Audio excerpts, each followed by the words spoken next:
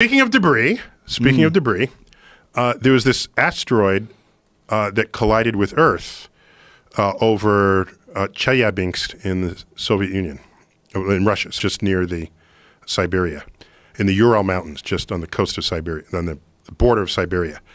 That was visible to everybody in broad daylight, and they felt a shockwave, and the shockwave broke windows and sent 600 people, nearly 1,000 people to the hospital.